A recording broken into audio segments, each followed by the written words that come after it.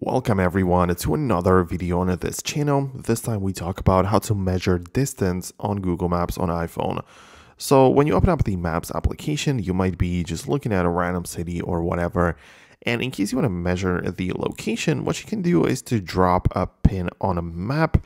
Let's say this is going to be the pin that you dropped, and you already have a measure distance like button right here, right? So when you just tap on this, if you cannot find it, just tap on the pin once again, drop it. You can see that you can slide it up, and here is the measured distance.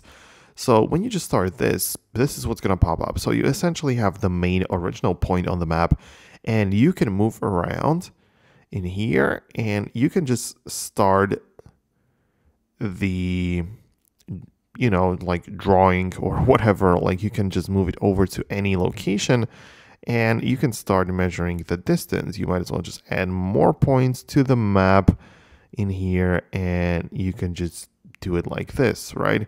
So that's how you essentially just, of course, measure the distance. So this area is like, 10,000 kilometers. So it is perhaps useful, but only in case you want to know the distance on the map, not through the actual streets to get there.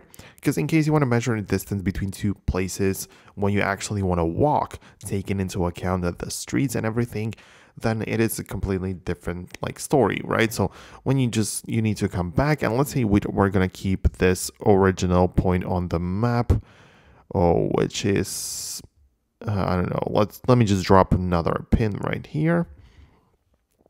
And in case I want to know the distance of walking kilometers through the streets, what I got to do is tap on directions and then choose a starting point on a map. Let's say, I don't know, it's just going to be somewhere here, whatever. In here, now we can begin.